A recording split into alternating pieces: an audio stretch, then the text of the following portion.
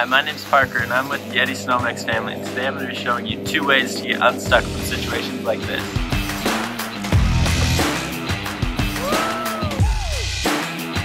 For the first way, always make sure your ski is up out of the snow. Come around to the bottom of your bike, grab the handlebar on the bottom, then start pulling it around.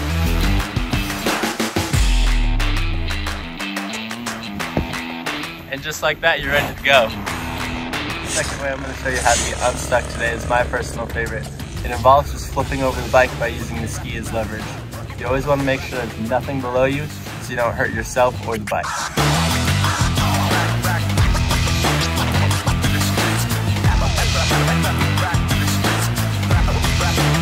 And now you're ready to ride. That's 2 ways to get yourself unstuck on the How To series from YETI SnowMX.